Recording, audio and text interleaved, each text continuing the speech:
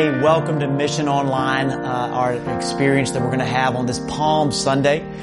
We hope that as the chaos of life has been swirling all around, that you are going to have a moment today where you get to experience peace and joy in a supernatural way. In just a few minutes, we're going to jump into worship, and we're going to lift the name of our Jesus. And then I'm going to preach a message that I hope will encourage you and inspire you to trust Jesus during this stormy season that we're in.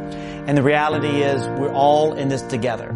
So no matter what you have going on right now, let's set aside the cell phones and let's set aside our coffee. Let's worship together and experience what the love of Jesus really is.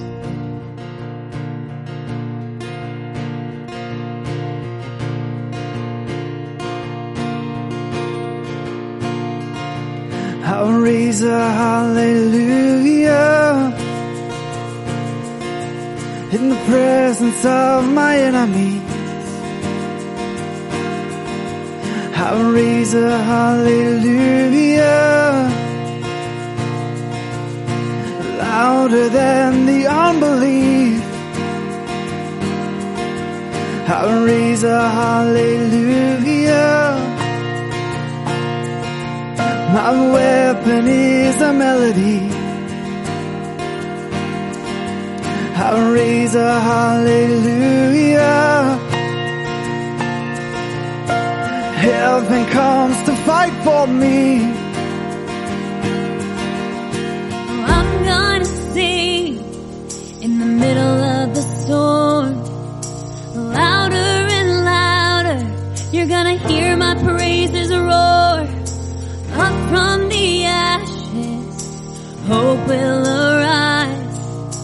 Death is defeated, the King is alive. I'll raise a hallelujah with everything inside of me. I'll raise a hallelujah. I will watch the darkness flee. I'll raise a hallelujah in the middle of the mystery. I'll raise a hallelujah. Fear you lost your hold of me. Gonna sing in the middle of the storm, louder and louder. You're gonna hear my praises roar. Up from the ashes, hope will arise. Death is defeated, the King is alive.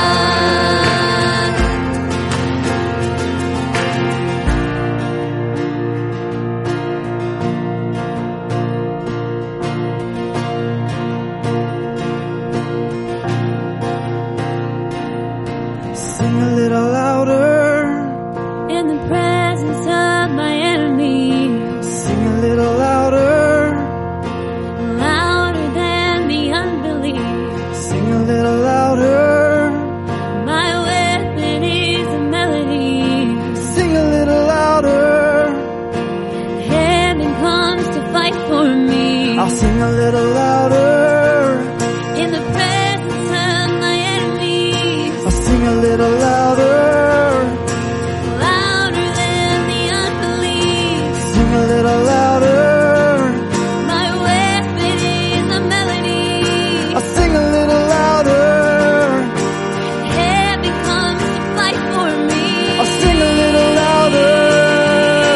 I'm gonna sing in the middle of the storm, louder and louder. You're gonna hear my praises roar.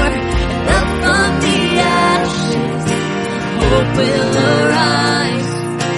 Death is defeated, the King is alive. Sing, I'm gonna sing in the middle of the storm, louder and louder. You're gonna hear my praises roar. And up from the ashes, hope will arise.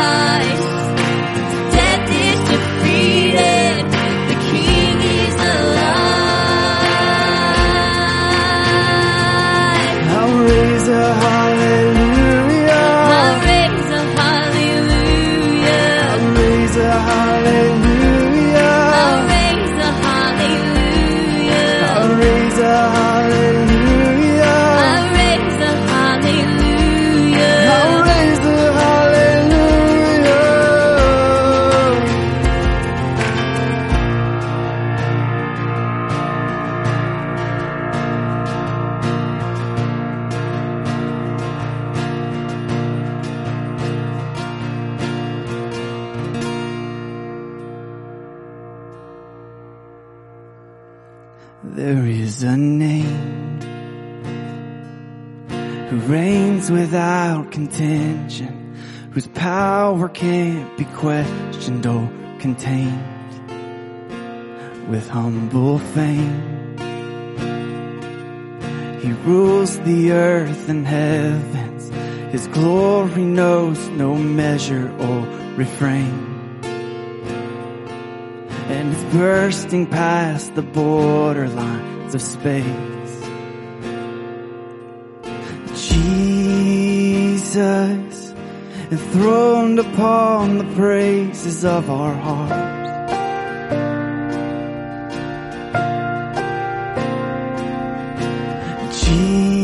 Jesus, you're the King and you're the center of it all. There is a name reaching past the margins and calling sons and daughters back to Him. And as He saves, we can hear the roar of heaven as prodigals are coming home again. Oh, the triumph of His name will never end. Jesus, enthroned upon the praises of our hearts.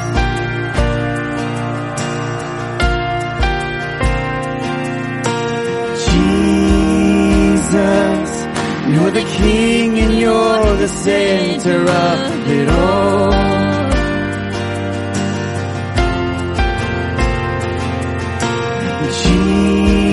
Jesus, enthroned upon the praises of our hearts.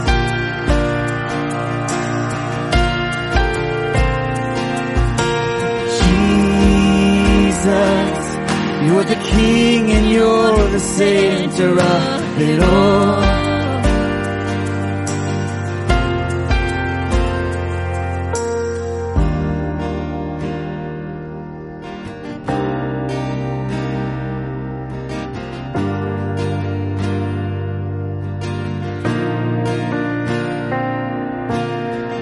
For every eye will see, and every heart will know, there is no name above the name of Jesus.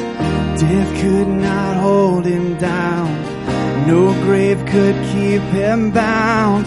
All sin and sickness bow to the name of Jesus. For every eye will see, every heart will know, there is no name above the name of Jesus.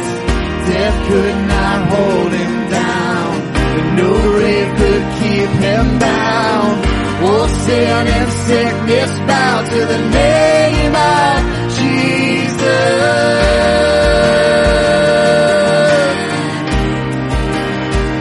The name of Jesus.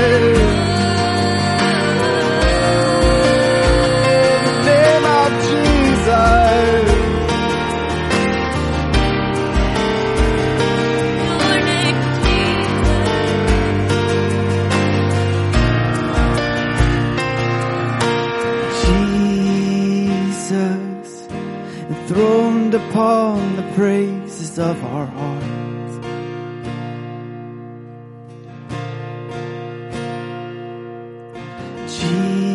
Jesus, you're the King and you're the center of it all.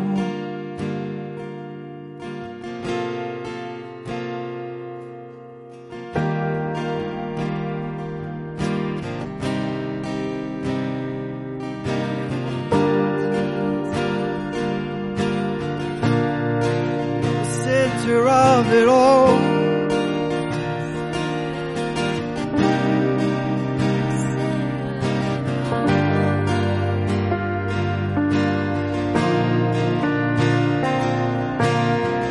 For every eye will see, and every heart will know, there is is no name above the name of Jesus. Death could not hold him down, and no grave could keep him bound.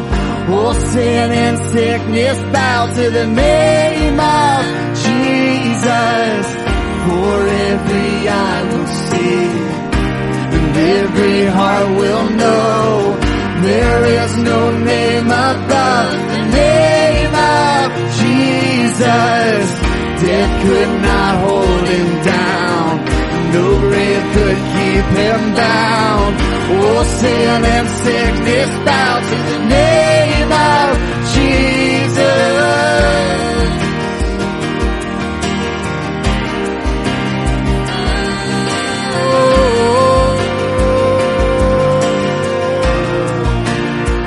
There's no one like you, Lord. There is no one like you, Lord. Jesus. Jesus, Jesus. You make the darkness tremble. Jesus, Jesus. You silence fear. Jesus, Jesus. You make the darkness tremble. Jesus, Jesus. Jesus, Jesus. You make the darkness tremble. Jesus, Jesus. You silence fear. Jesus, Jesus. You make the darkness tremble. Jesus, Jesus. Your name is a light that the shadows can't deny. Your name cannot be overcome. Your name is a light forever lifted high. Your name cannot be overcome. Jesus, Jesus, Jesus. You make the darkness tremble. Jesus, Jesus. You silence fear. Jesus, Jesus. You make the darkness tremble. Jesus, Jesus. Jesus, Jesus. You make the darkness tremble. Jesus, Jesus. You silence fear. Jesus, Jesus. You make the darkness tremble. Jesus, Jesus.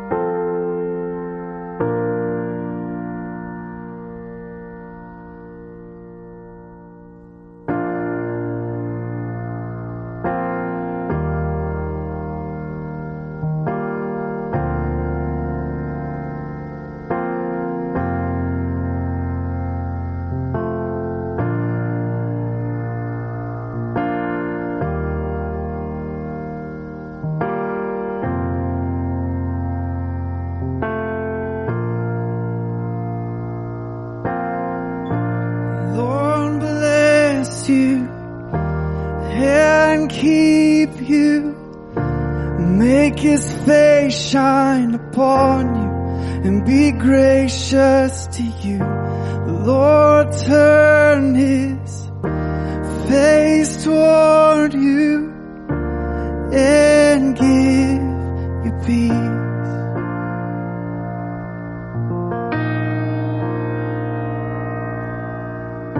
The Lord bless you and keep you. Make his face shine upon you and be gracious to you. The Lord turn his face toward you and give you peace.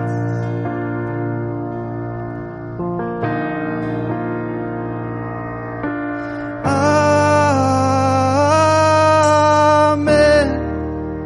Amen. Amen.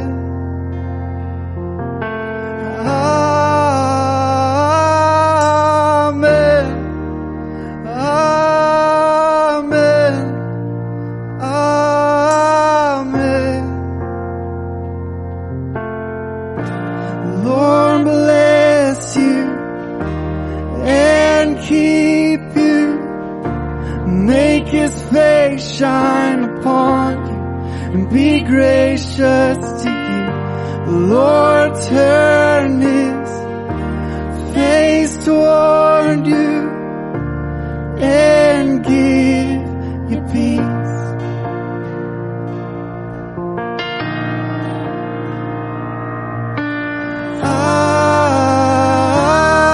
Amen. Amen. Amen.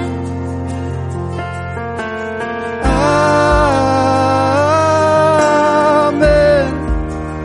Amen. Amen.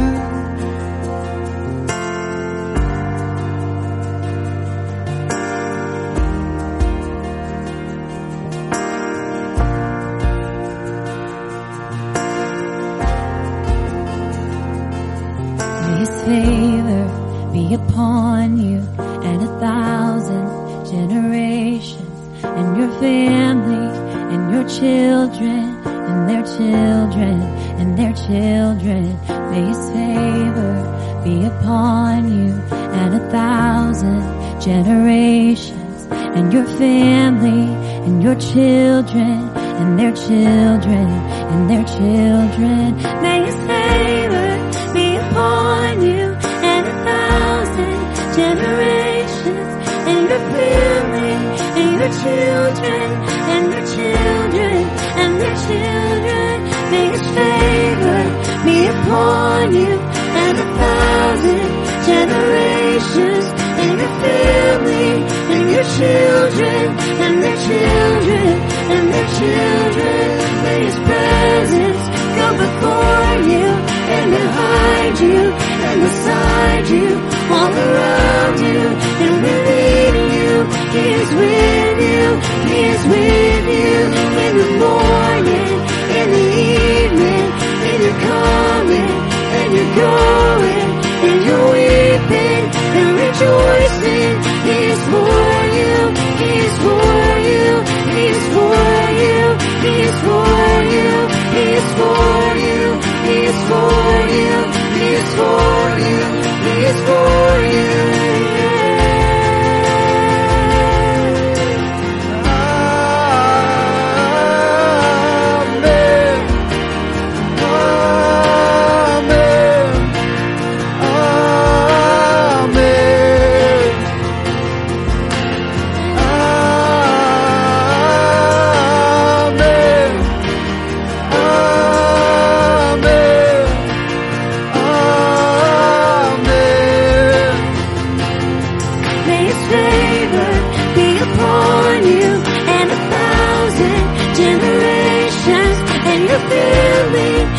Children and their children and their children.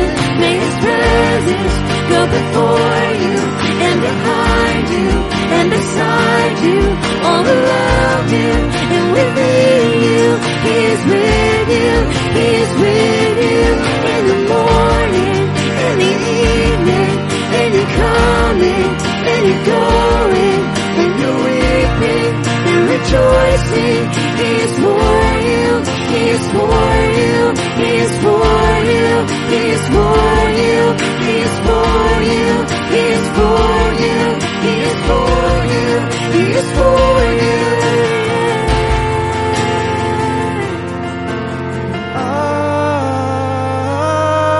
Amen. Amen. Amen.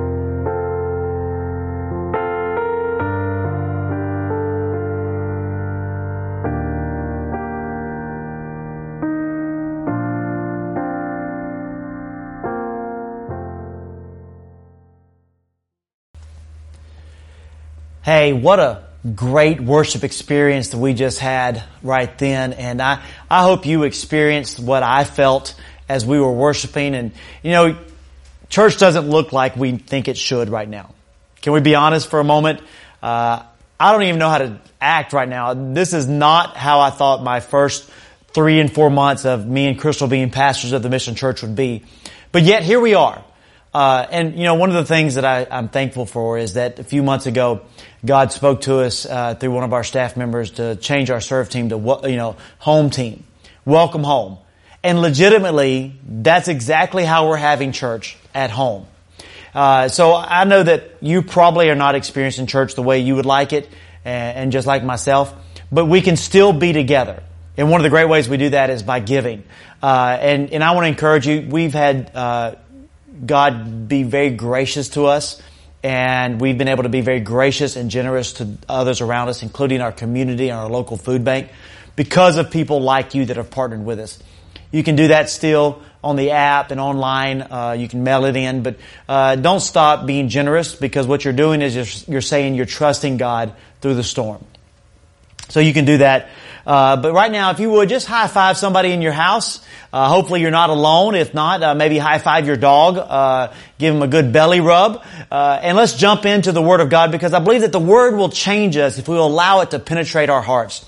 And then we're going to jump into Mark chapter 5 on this Palm Sunday.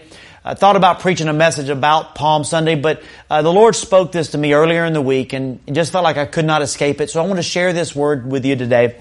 And we're going to read in Mark we're going to start in Mark chapter 4, verse 35. On the same day when evening had come, he said to them, "Let us cross over to the other side." And now when they had left the multitude, they took him along in the boat as he was, and other little boats were also with him. And a great windstorm arose, and the waves beat into the boat, so that it was already filling. But he was in the stern, asleep on a pillow. And they awoke him and said to him, "Teacher, do you not care that we are perishing?" He arose and he rebuked the wind and said to the sea, "Peace, be still." And the wind ceased, and there was great calm. But he said to them, "Why are you so fearful? How is it that you have no faith?" And they feared exceedingly and said to one another, "Who can this be that even the winds and the sea obey him?" There's something about this story that really gravitates to the season that we are in right now, because it is the epitome of the unknown. It's the epitome of the uncertain. It's the idea that we have no clue what's about to happen. Here these disciples are, and they've just experienced a great revival, if you would, and then Jesus says, "Hey, look, go get in the boat and let's go to the other side." And I don't know about you, but I would be saying, "Hey, what's wrong with the side that we're on? Great things are happening," but yet Jesus said, "Let's go to the other side."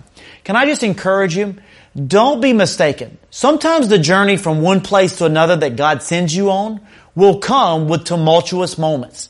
It will come with rocky seas. It will come with uncertainty, and actually it'll come sometimes even when moments of hopelessness will arise, because the truth is God is more consumed about the destiny than He is about just the journey and getting distracted in the moment.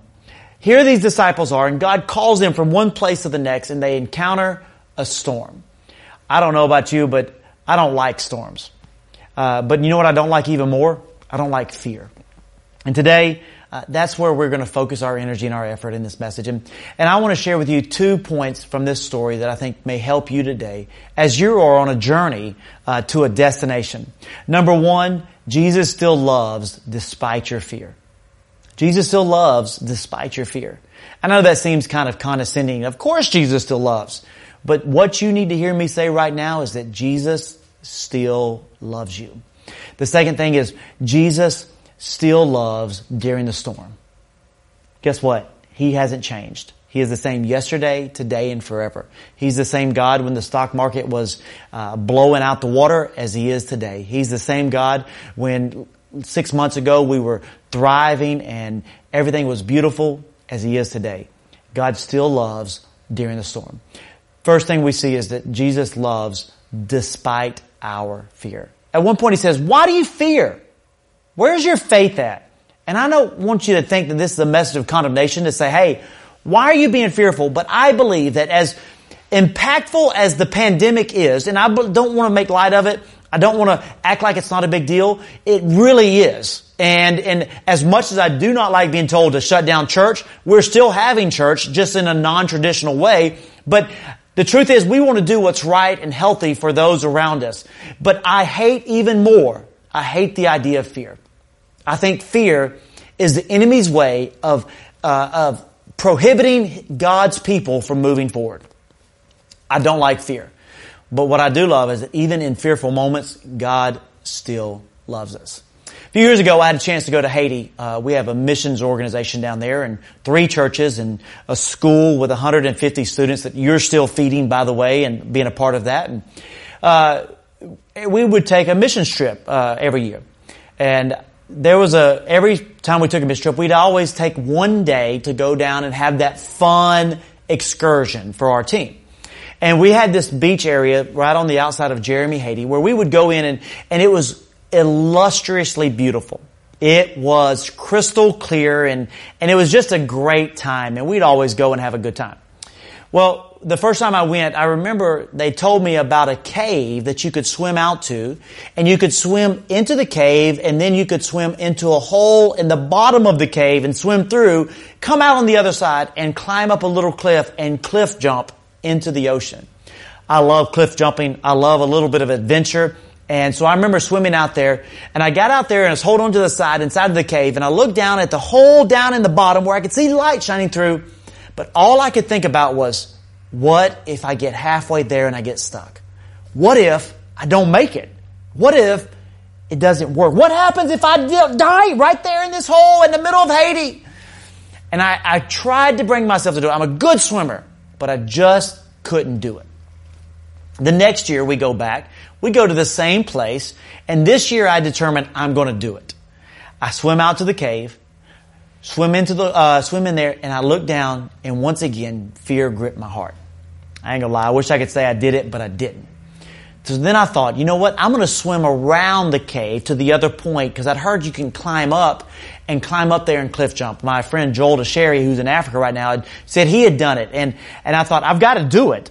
I got to do it. So I'm going to swim around the outside. The problem is I swam around the outside and I went to try to climb up the rocks, and they were really sharp and the waves were banging into me.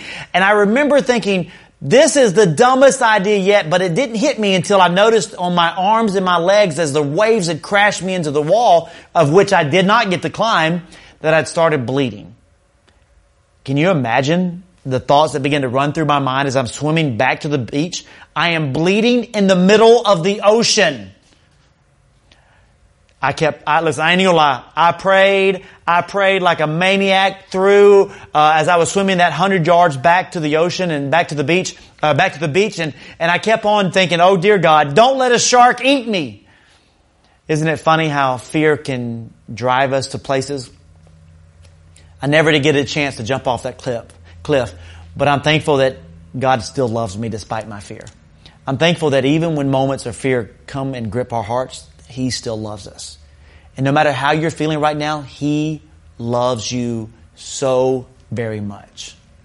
The second thing we see is that the disciples, when they go to wake Him up. Now, first off, Jesus is sleeping on a pillow. I want to know what kind of pillow He had that He can sleep through the storm. Come on, somebody. I want to know what kind of pillow. That was one beautiful Tempur-Pedic pillow that it will allow Him to sleep through a rainstorm. Finally, the disciples are like, we don't know what to do, so let's go wake Him up. So they go and wake Him up. And the first thing He says is, He goes, why are you so fearful? How is it that you have no faith? They had asked Him, hey, do you not care about us? Do you not care that we're going to die? Can I just remind you, no matter what you're experiencing, He still cares about you. You may be going through the storm. You may be experiencing joblessness right now. You may be experiencing financial difficulty. God still cares despite your storms. Do not be mistaken. God has not turned His back on you. God is not angry at you. There are things that we need to deal with in our life. And I think there's an opportunity for us to repent of some things in our world. But the reality is that God sent His Son so that we could have life and experience His love like never before. God still loves us during our storm. Many years ago, Crystal and I went through a very difficult and tumultuous marriage. And to be honest, we really didn't like each other, and we were both kind of uncertain whether we wanted the marriage to continue. We'd moved to Georgia to take a job. Our finances were in disarray, and I'd left the ministry just trying to survive. And I remember something happened in Crystal, and Crystal just began to love me in ways I didn't deserve. She made it a decision in her heart that she was going to love me like 1 Corinthians chapter 13 says. Love suffers long and is kind, does not envy and does not parade itself, is not puffed up, does not seek its own, does not behave rudely, bears all things, believes all things, hopes all things, and endures all things. And she really personified what that love, enduring, and bearing all things is. And I was not easy to get along with. I really was angry. I was dealing with some personal bitterness that had just gripped my soul. And I remember one day sitting out on the front porch in our house in Woodstock, Georgia, when God spoke to me. And He said, if she can love you this much, how much more do I love you? And we were in the middle of chaos. We were in the middle of a storm. I didn't know how to survive. And yet, God reminded me that He loved me even in the storm. You need to know that. During this storm that you're going through, God loves you. God is with you. He has not forsaken you. He has not forgotten you. If He knows about a bird that falls in the field and perishes, He knows about you. If He can count the hairs on your head, on some of your heads, He knows about you. You have to believe that no matter what you have and what is going on and how fear grips, you got to fight fear with everything in your life because God still loves you. And the only way fear will win is if you honor fear. I would rather you honor God than ever honor fear because He's faithful in the storm. He's faithful through the struggle. He is faithful to you. The reality is, I think this story cannot be told without going over to chapter 5. And I want to read these verses to you in closing before we take our communion together. Chapter 5 says, when they'd come to the other side. Can that just sink in for a moment? When they had come to the other side. This storm will pass. This too will pass. But what you need to know is that you are going to come over to the other side. Don't quit. Don't give up. Don't succumb to fear and anxiety and panic and pain. Keep moving forward. Yea, though I walk through the valley of the shadow of death, I shall fear no evil. Though I walk through, you're not going to stop in the valley of evil. You're not going to camp in the valley of evil. You're going to walk on through. When they'd come to the other side of the sea, to the country of the Gadarenes, and when He had come out of the boat, immediately there met Him out of the tombs a man with an unclean spirit, who had his dwelling among the tombs, and no one could bind him, not even with chains, because he had often been bound with shackles and chains that he had pulled apart. Verse 5. And always, night and day, he was in the mountains and in the tombs, crying out and cutting himself. But when he saw Jesus that day, he ran and he worshiped Him. The reality is that Jesus understood that on the other side of the sea, on the other side of the storm, on the other side of the pain, on the other side of the fear, on the other side of anxiety, on the other side of the struggle, there was something greater than what we were experiencing. There was something greater than they were going through right then. And the reality is, on the other side of this storm, we're going to see people get saved. On the other side of this storm, there's going to be a testimony of God's goodness and God's grace. On the other side of this storm, we're going to declare that God is faithful and that God is good and that God is wonderful. And on the other side of this storm, we'll raise a testament to the beauty and the glory of a risen King. We will not stop in the storm because there's someone on the other side that needs to hear your testimony. There's someone on the other side that needs to hear your how God has brought you out of the mix, how to set you up and set you apart, how He's pulled you up out of the miry clay and set your feet on solid ground. Because when you get through this storm, there will be people that will get saved because of what God has done in you and through you, despite what you've experienced. We have to remember that the destiny that is lingering on the other side of our storm is more important than the struggle that we are experiencing right now. You have to keep going. There are people that need to hear your story. There are people that need to hear how you held on to faith despite the struggle. There are people who need to hear though you struggled financially, God prevailed because you did not quit on God. People need to hear. Listen, the world has tried to tell us that there is no hope, but I believe there is hope in Jesus. The world has tried to tell us that we can't do this, but I believe there's hope in Jesus. I refuse to give up on God because God has never given up on me. Right here and right now, we got to push forward. We can't quit. And maybe you're out there right now and you're experiencing what I like to call hopelessness beyond measure. Maybe you're here watching this right now because somebody told you about this. Somebody tagged you in a Facebook post or on a YouTube channel, and you're sitting here watching feeling like there is no hope. Like there's nothing to live for. There's nothing to move forward for. And you don't know if you'll even survive the next few weeks. God is faithful. If you'll just look unto Jesus. Just like this man who had been found in the tombs looked unto Jesus. Said that he ran and he worshiped Him. Could we do that? Could we turn to Jesus right now? Could we run and worship Him? The Bible says that if you'll believe in your heart, confess with your mouth the Lord Jesus, you shall be saved. So I want to share some words with you right here and right now, all across all the digital formats, so that you may experience Jesus. Jesus, I need you in my life. Forgive me. Be my Lord and be my Savior. Let me follow you all the days of my life. Give me hope in hopeless situations. Give me grace when I fail and strength to continue to move on. In Jesus' name. If that was you, and you said that prayer right there because you're turning back to Jesus or you're turning to Him for the very first time, text this number, Jesus. Text Jesus to 985-277-1117. We want to partner with you. We want to help you. We want to serve you. I don't care if you live in Botswana. We'll still try to figure out how to partner with you to help you find a good church if we're not it. But we want to be a part of the solution with you. Hey, listen, I want to pray one more time for everybody out there. And I want to specifically pray before we take communion together. And if you want to go grab your communion supplies real quick, I encourage you to do that because we're going to take communion again this week. But Friday night, we're going to have our Good Friday service. We're going to do it. And we had planned 6 services for Easter weekend. So Friday night, we're going to have our Good Friday service right here the same way. And I want to encourage you to tune in. I'm asking you, invite a friend. Have a watch party. You don't even have to be in the same building, in the same house, but have a watch party together.